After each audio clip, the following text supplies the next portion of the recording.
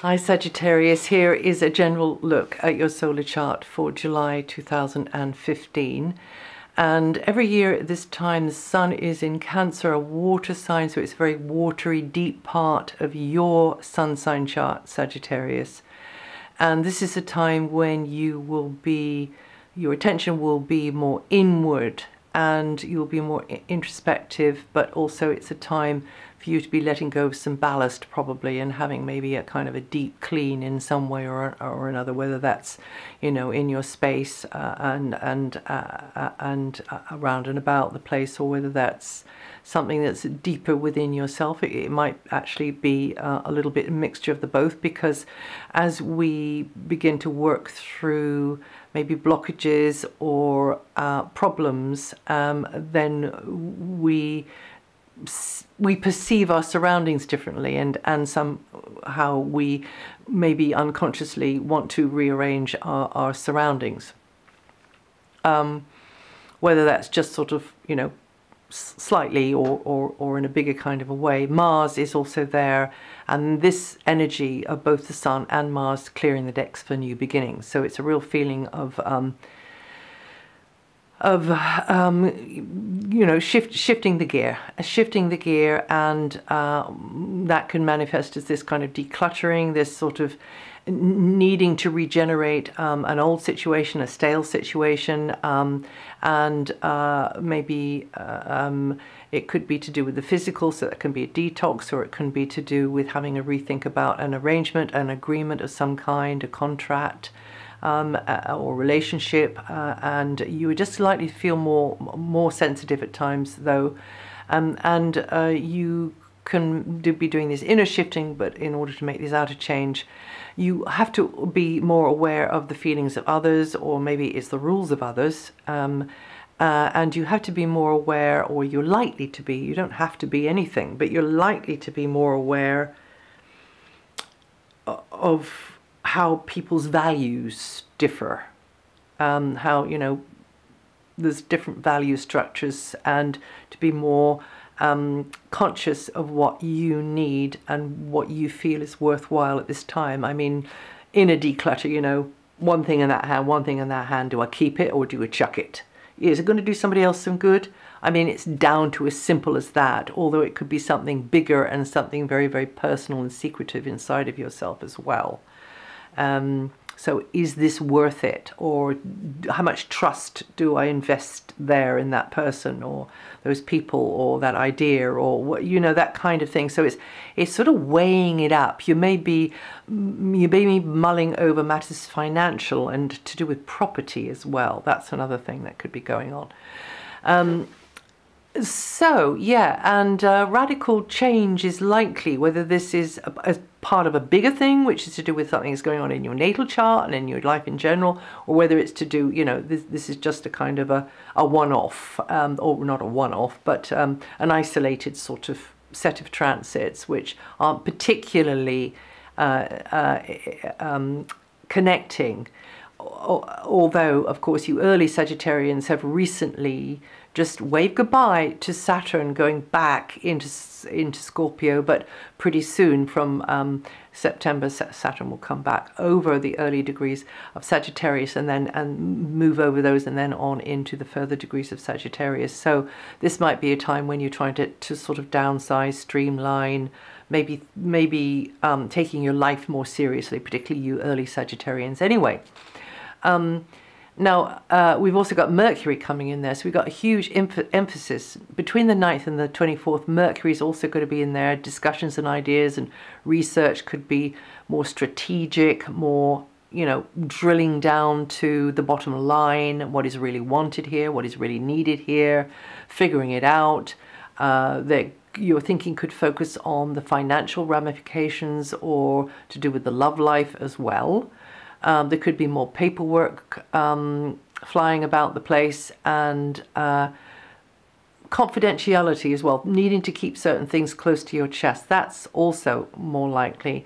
And I would say to you, with so much emphasis on this very watery part of your sun sign chart, Sagittarius, is that you should be trusting your intuition, trusting that dream or that thought that comes into your mind when you're not really thinking about anything. And that's rather than the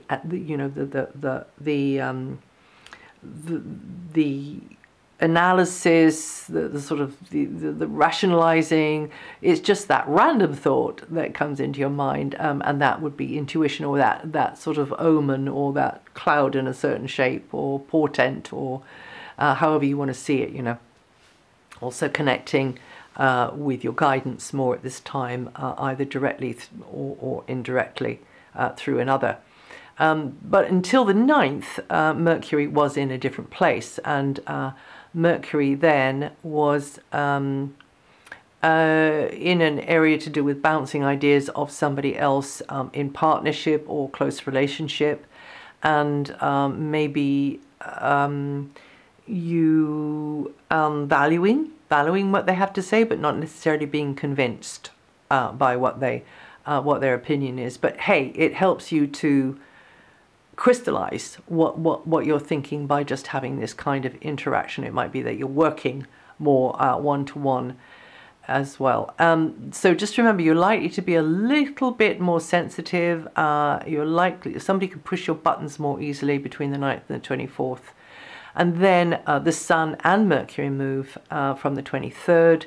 The Sun goes into an area far more to your liking, Sagittarius. It's very expansive, it's very extrovert, outgoing, and you see fresh possibilities outside of the box. It's as though, oh, why didn't I see that before? You know, this can happen, that can happen. So in the previous phase, even though it is very, very inward, you are working through certain things maybe, and you needed to do that and then realize what the priorities are in order to get to the next stage, which is more your style, really. It can be to do with travel, it can be to do with, you know, people at a distance and opportunities to escape the daily grind.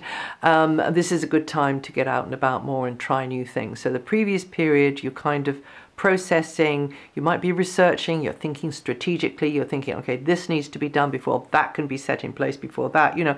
It's a bit like a sort of military campaign, if it is that rational and logical, but a lot of it will just be kind of sensing and feeling and maybe trying to, okay, I'm sensing that this, intuitively sensing that this needs to be done now, and then you will be going on with things. But when the Sun moves, then you got the plans, and then things are more rolling forwards there.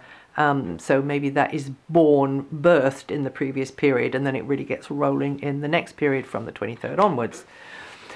You've got Venus and Jupiter in stunningly good areas in your solar chart at the moment, Sagittarius, apart from the 19th of July to the 1st of August, when she will be favoring your profession or your status in the world, which isn't a bad thing. Venus is supporting more warmer relationships with those far away or from a different background, or to do with teachers or teaching. Travel with a partner is far more likely, and somebody's influence could get you thinking outside of the box. Maybe this is somebody you know personally, or maybe it's somebody that you're just getting on with in a business sort of sense, in a more formal kind of a way, and anything to do with money from abroad or money going abroad for whatever the reason. It's likely that you do okay with that. Yes, and somebody's likely to be holding your hand and taking you through things step by step. Somebody's got the know-how, somebody who knows the ropes. That's more likely. And so if you're already in collaboration with somebody, but it's not quite panning out the way you like, you can actually reach out for somebody else, and you're far more likely to get that somebody else in pretty short order with Venus here and Jupiter. So this is also an area to do with communications, publications, broadcasting, putting the word out on a wider stage, etc. And you and somebody could be doing that. And a guru figure, a teacher figure could be very, very helpful to you, but also just somebody who's a specialist in their field can be very helpful to you. And you can be seen more as being the teacher, the specialist in your field, the guru even, who is being very helpful to another. And you tend to, during this transit here, get a better understanding or material reward for these joint efforts, you and someone together, connecting you to those at a distance. Okay, so through the internet or something like that, or it might be physically you're there, you know, or somebody coming from a distance as well.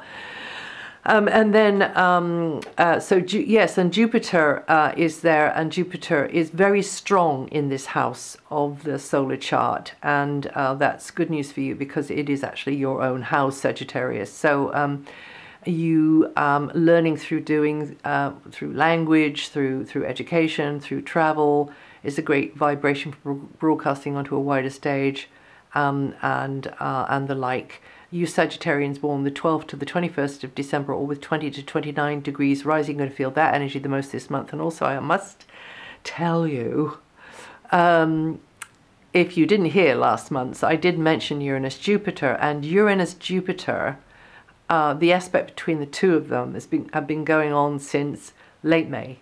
And this is the real rabbit out of the hat energy. This is you plunging, as long as you allow it. Okay, so you plunge into a new conditions, new learning, new scenario, new place. Just take a different route home, you know, or go walking around in a different direction. If you're plunging into something different, new, constructive, an environment which is an unfamiliar environment, it could be that, then there could be this light bulb moment where it all just makes sense in a flash. And it could be pretty good fortune, which changes things for you. So, yes, just a mention of that.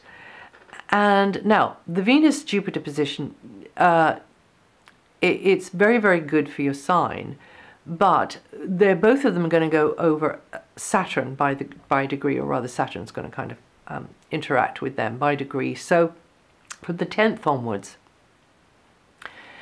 you might feel a bit restricted there, or you just feel as though there's more on your shoulders because of Saturn going over Venus, and this is maybe more on your mind, more responsibility because of something to do with education, something to do with those at a distance, something to do with travel. Just more on your shoulders there. It could be that. It could be just, yeah, that's it. And then from the 21st, it could be that something that you decided to do around about 7 years ago, or some action you took, or so just some just direction of travel you started off on 7 years ago.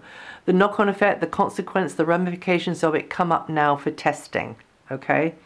And it might be that you see during this testing time that there's aspects of it which aren't as you would originally imagined or planned, is not allowing you the scope that you want. And you want to grow, you want to develop. So this might be the time that you really bite the bullet and say, okay, I really need to do something about this now. This might be the time as well that you've got to let go of something also. It can be like that, but it might not be like that at all. It might be something somebody else decided to do 7 years ago, which has had an effect on you. It might be nothing to do with that, really. It might just be that there's a bit of a squeeze on your opportunity for expansion, or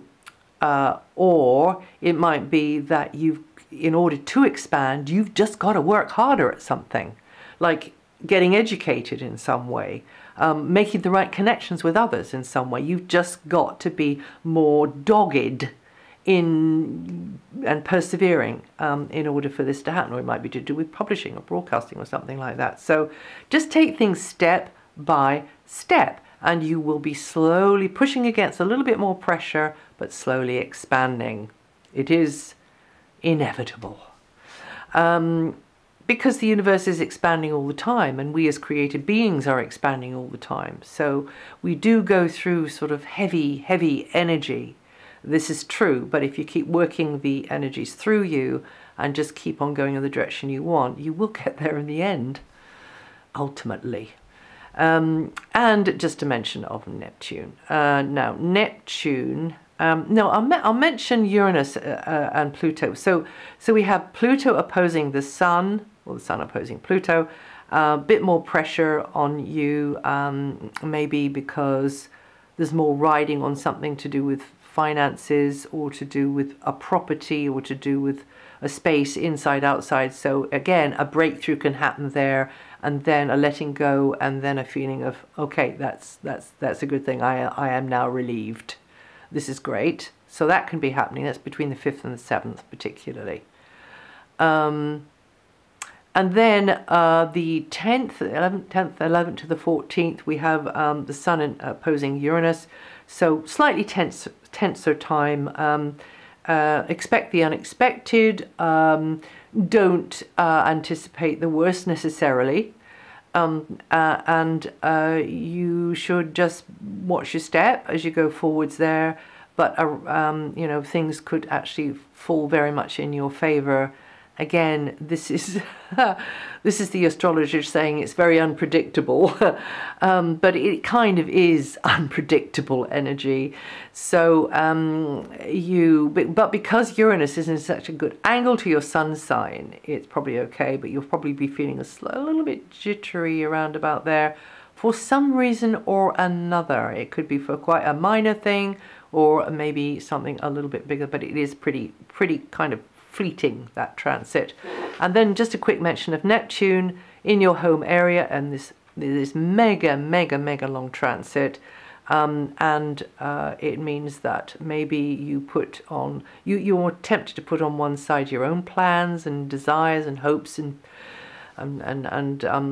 we tend to not put on one side our fears, do we? But we put on one side our hopes, and then we keep our fears. Now, isn't that interesting? Why do we do that? So in the home area, it's to do with where you live, it's to do with family, it's to do with neighborhood, and it might be that you give up on some idea or some style you would prefer because you feel it's for the common good. There is that pull there to do that. There's a pull there to do that. Or to do with family. Again, it could be people who, from the family or extended family, that lean more on you, and you feel the same thing. Okay, I've got to be there for them. And of course, we've all got to be there for each other, but we also have to be there for ourselves. We have to live our own life. So you've got to tread this very fine line there, not putting anybody on a pedestal, not you know, letting anybody pull the wool over our eyes, not letting anybody trample all over our boundaries either. So being sensible about having our own space and our own kind of, you know, what we need, maybe just toning it down a little bit, but you know, what we need, but this is where your area of sacrifice. So in order to make that sacrifice as minimal as possible, because you still have a life to live, you still got to grow and evolve and blossom and inhabit more of who you are as a great expanded being. So no pressure there then. You know, just try to use your common sense in this area here, and integrate their wishes and the conditions that you just are in with what you really want, and not in a kind of selfish, greedy kind of way. And you Sagittarians born the 3rd of November to the 30th of November to the 3rd of December, or with 8 to 11 degrees rise, you're going to feel the energy of that mostly this month. And yes, I know it hasn't moved for a bit because it's just been kind of going backwards and forwards. So anyway, it'll probably move next month. A little bit. And that's it for July. If you know your rising sign and your moon sign, listen to that. And also you can read all this. It's written up on my website, DianaGarland.com, for all to see. And I will see you the next time.